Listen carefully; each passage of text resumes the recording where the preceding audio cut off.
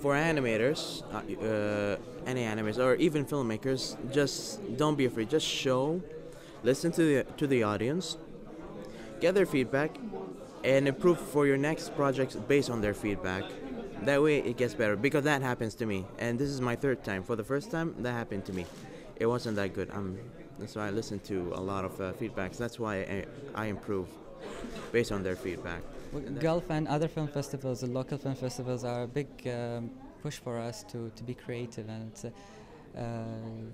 it puts us in the scene. You know, we're filmmakers. We're doing, and it's a place where people can see our work and where we can improve our skills.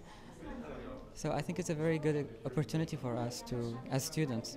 It's my first time in a film festival, and up till now the experience been good. Up till now I've learned a lot of things that I never knew about festivals before, and it's been a really nice experience.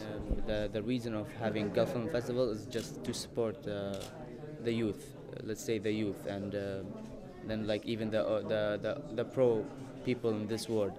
Meeting with them, collaborating with them, having those panels at nights, like Khaliji nights, this giving us much experience to go deeply in this world. I mean, we are still students and we are learning a lot of things. We are thanking God that we have a lot of more than one film festival in UAE and in Dubai as well.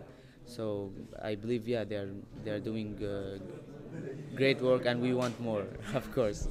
This year is actually the best, because I think for the first time, that's where there's a lot of Emirati submissions for this film, and